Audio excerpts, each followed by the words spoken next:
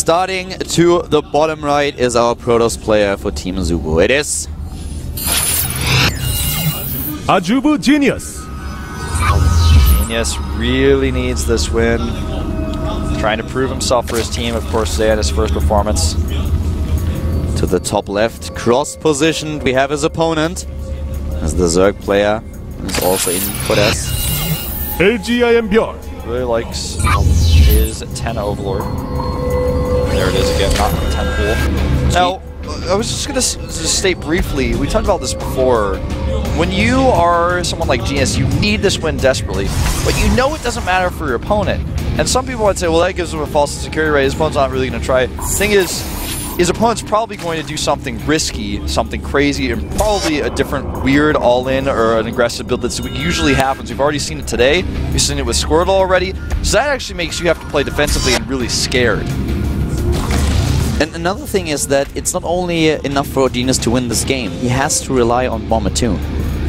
That's the same situation for Hero. Both of them are in the same boat. They have to have Bomber take down ByuL. If ByuL wins his TVT, then all these games don't matter. Yep. Very true. Pool goes down first for ByuL. Nothing out of the ordinary. Especially for Team Liquid fans, this is a horrible position. Hero has done his part. He has won his games late. He started with the 0-3 and was able to win the next two, but so far he can't. He cannot take. Yeah, exactly. It's not up to him anymore. He just has to watch. Ooh, very late Nexus for Genius. Very late. Almost 100 minerals. What is ByuL gonna do this time? Yeah, I'm curious. I think we're gonna see another aggressive attack, but GS is actually, even though he was delayed with his Nexus, the reason why is because he was microing so much to delay ByuL's hatchery, and it was pretty successful. This is so intense. This is really crazy. Every single game matters now. The two Kodes players, ByuL and Bomber. But who is gonna get the third spot here? What is ByuL gonna do? We've seen such amazing play by him today. Really, really crazy games. He has done all the right decisions. Can he now win it against Genius? This would mean that ByuL advances. Yes, very true. That's what ByuL is hoping for. You know, players who have the first 3 letters together have to stick together. The 3 Bs. The BYU. They gotta stick together. And I'm not talking about that college in, I guess it's Ohio. No, it's not Ohio, it's Utah. I can't help you on that one. I'm like, I don't know why I said Ohio, it's like not even right at all, but... He had a chance of running in with the Zerglings here, realizes a tiny little bit too late. Saves the Zerglings though. Yep. And we'll see the core drop. What's the strat for Genius? I expect Stargate. Even though this is not the map for Stargate usually, I think we'll see it. Will his Stargate addiction get the better of him, or will he just go and take his third base? I'm opting for the third. I'm opting for the third as well. But he has has to play. Stargate. Well, I mean, Stargate into third. But in this case, he could also do the Void Ray all in with +1 zealots. I mean, he's a recovering Void Ray addict. Let's see what happens. ByuL, on the other hand, still has not taken gas. Yeah. Like he wants to, after his, I don't want to call it a silly game, but an unorthodox play against Bomber in a game that didn't matter. I think he wants to say, well, you know I toyed around on that one a little bit, but this one I'm serious. To be completely frank, I don't think that he toyed around at all. He saw the third command center, and I actually think that Bomber was so close of being annihilated. He's lucky he saw that Baneling nest, that's for sure. Exactly. Think about what we saw. We have the Stargate, by the way, so you were perfectly right, Wolf. We saw him scan at the natural, and he just got a glimpse of the Baneling nest. Barely. He didn't scan the main base. If that Baneling nest is in a different position, and if he scans the main, he sees the tech that ByuL was faking, and he's like, well, you're gonna tech, everything's gonna be fine, I might have to deal with Mutilisks later, but for now I'm good. And when he saw the Baneling nest, he built 4 bunkers in total. If those bunkers aren't there, ByuL wins. Yep. So I don't think he was fooling around. He was playing a more aggressive and a little bit more risky style, but he tried to even fake Bomber out, so he definitely gave it his all, even though this strategy was a bit unorthodox. Right. I don't mean fooling around in the sense of he didn't care, just trying to put it all on a big attack rather than playing for the late game, which I think we're going to see here. He's now taken his gas, he's getting the evolution chamber, getting his drones up. He's seen the Stargate. Robo goes down for Genius, which lends itself towards taking that third.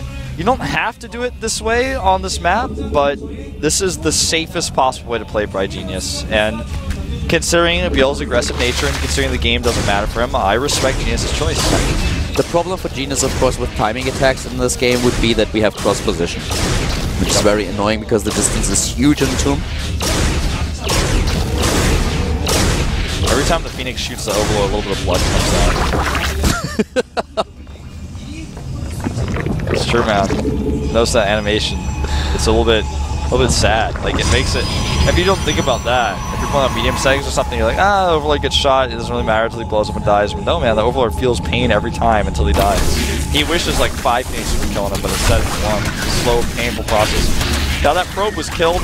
This is important twofold because it delays Genius' Nexus and it tells ByuL that Genius has taken one. That's a weird warp prism. You know what that actually is? That looks a little bit like the... Is he going to go for a gateway attack, trying to block the ramp with the... Yeah, there they are. Additional gateways. Yeah. He wants to just clean the map of Overlords, make sure that there's no vision for ByuL, and then go for the warp-ins. The thing is, ByuL saw the probe that he killed, so he probably thinks Genius is just going to take a third base. So this could be really good for Genius. 10 more drones going down for ByuL. This is not really the map where you would expect this. This was a strategy that JYP and other players used on Metropolis.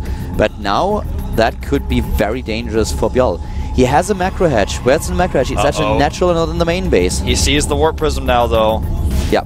He spots the warp prism in the middle of the map, so he should be aware what's going on here. This is a strategy that hasn't been used on this map too often, but it's one that ByuL definitely encountered in the past on different maps. When Phoenix goes down, he needs to protect his Overlords, because if you lose your Overlords as well, you can't reinforce. That's something we've seen already this week. Genius with a ton of Zealots. He says, I'm no longer the Void Ray, I am the Phoenix. A lot of roaches for ByuL as he realizes what's going on. A spine crawler is being built. He sees all these units. The +1 attack upgrade isn't done. Oh, these Lings should not be fighting here.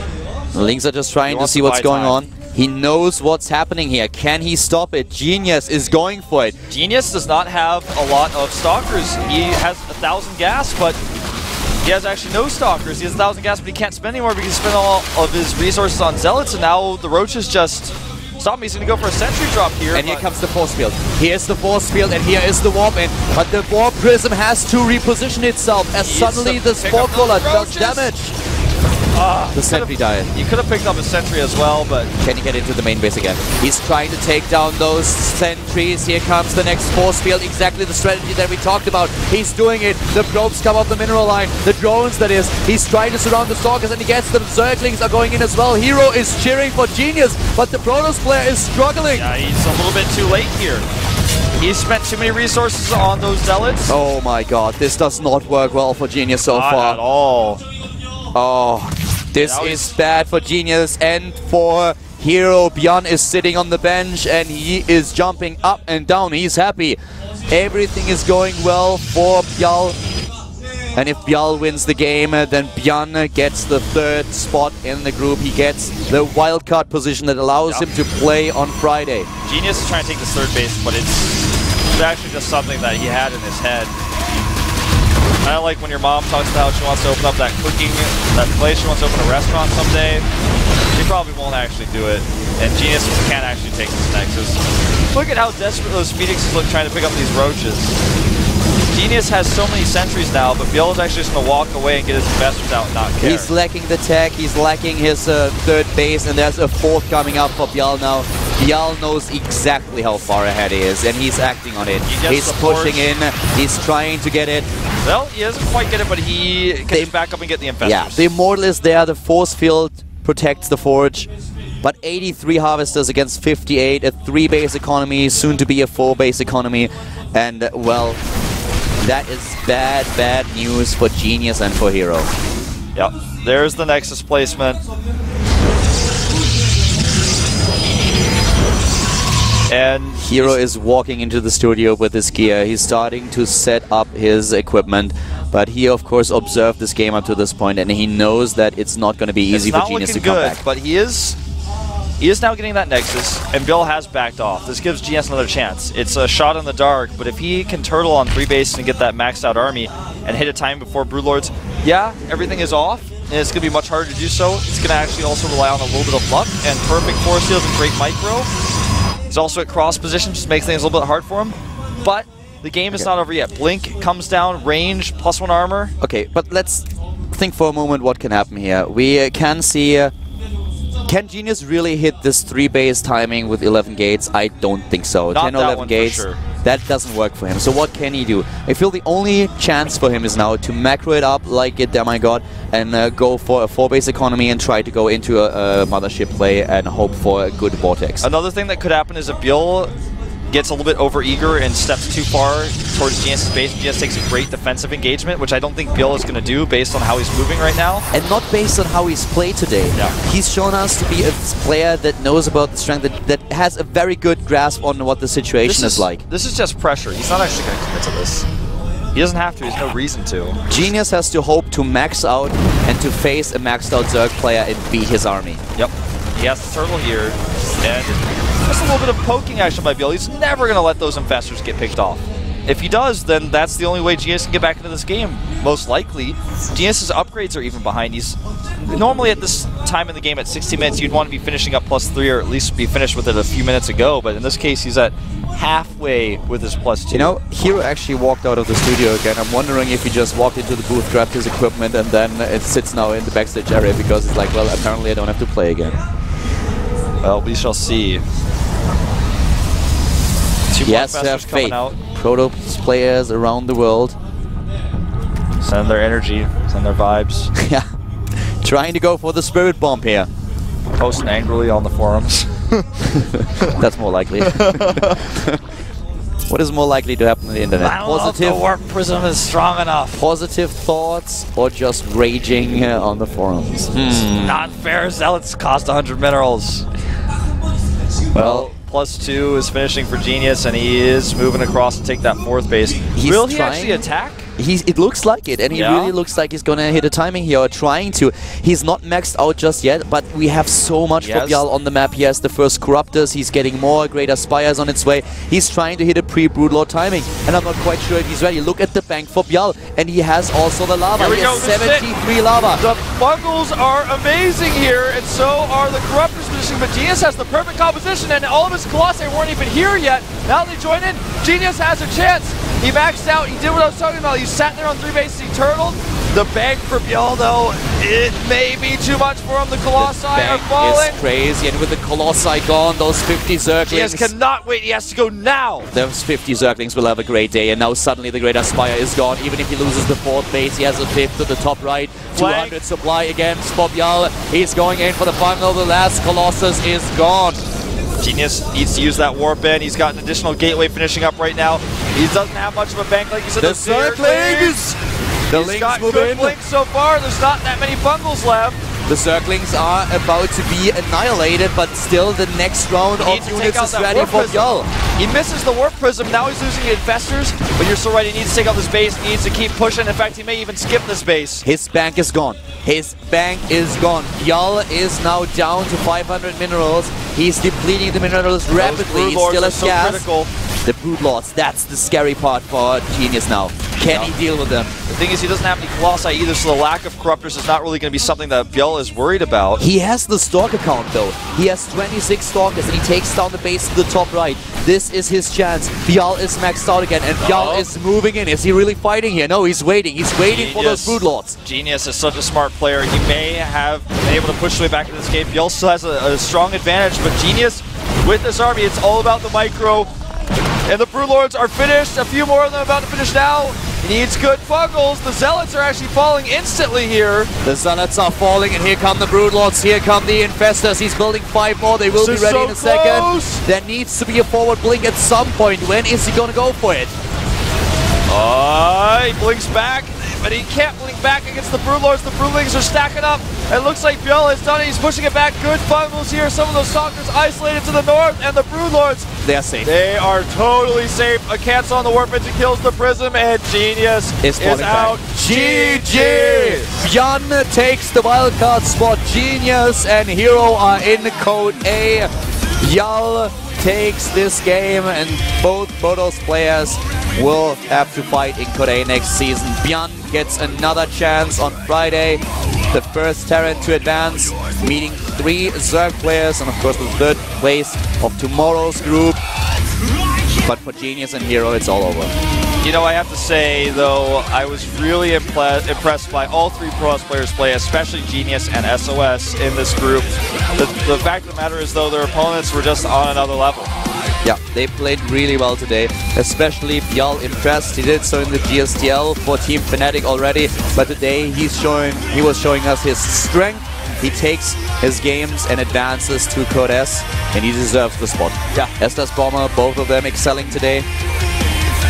The last game not needed. We don't need our Terran versus Terran. So Protoss players making up the majority of today's group, and all 3 of them falling out. That means with the Protoss that we fell out yesterday, we only have 2 additional Protoss, making a total of 4 Protoss so far in Code S. Exactly. From all the up and down matches, if I'm not mistaken, 2 Protoss players have advanced, 3 Terran players and 3 Zerg players. Yeah, and tomorrow we have a classic Protoss player, one of the first foreigners to come out here, live in Korea, try to make the pro gaming life work back on Team Liquid in the old days. Huck was here, did really well, the first foreigner to get out of an up and down group, and maybe, just maybe, he will be the Protoss who can get through. First of all, we're having a quick shot at today's match results before we are having another look at tomorrow's group. So today, we had these 6 players, the wildcard spot going to ByuL, and Bomber and ByuL, they advance. Bomber with a 4-0 record, took the game against ByuL here. And, well, great performance by all 3 of them today. Yeah. Also by our losers here, but it was just not enough. Bomber was totally dominant in the group, looking like very good, extremely consistent, and this could be his season, I think.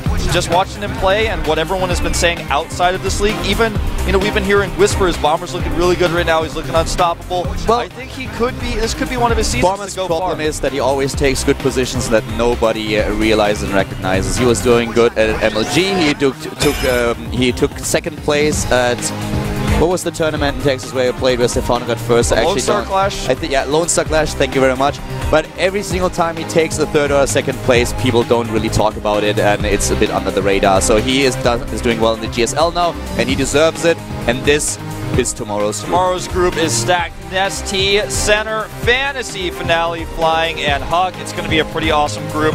Every group we've had has been awesome.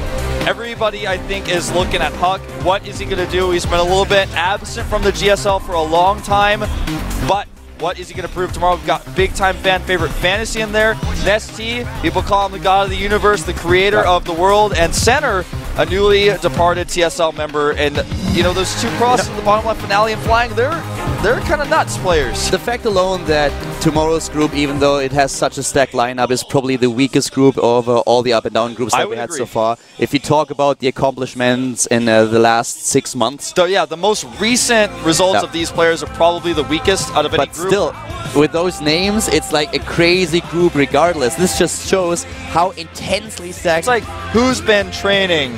That's what we're going to find out. It's just crazy to see that this group is considered to be the weakest, and this shows how stacked the entire up and down groups were up to this point. Tomorrow is going to make it's going to be no different. It's going to be a very, very interesting group, and let's see who's going to get out ahead. I have no idea who's going to advance from this group. It's going to be very exciting. So guys, we'll be back tomorrow. I hope that you enjoyed today's show, and we'll see you tomorrow with the last group of the up and downs before we head into the wildcard group on Friday.